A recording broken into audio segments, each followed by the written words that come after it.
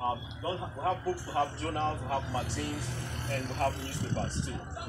And it's run free. It has been free since 2004. I have never collected any money from anybody.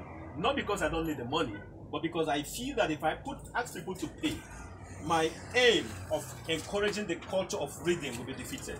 So that is why I left it to be free. There was something that attached me to you. You might not know that. I've been following you all the way from London for years now. And I'm looking at someone that have decided to leave his time. Education is something that we must prioritize. Education is important. You've donated 30,000 books. 30,058 books. Just take us through a little bit. Okay. Originally, when I started it, like I said, at the point I didn't believe it was going to be possible to do it. When I started it and I discovered that I was able to buy books and put in place, I started asking myself, how else can I help to encourage the reading culture across the nation?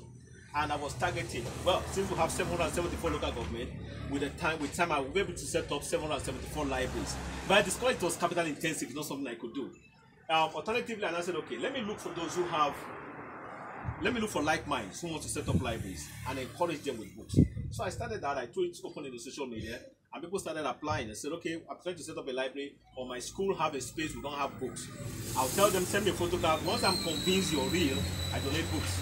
And I've been donating from 25, 50 books to as much as 400 books. I think a particular organization got as much as 400 books from me. And that was because I saw their project, it was big, and I thought they needed more books.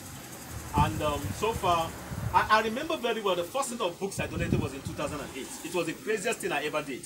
Now, let me tell you about it. Because at that point in time, I was still struggling to survive, to even run my own library. And I didn't have the cash. Then I did a project for a former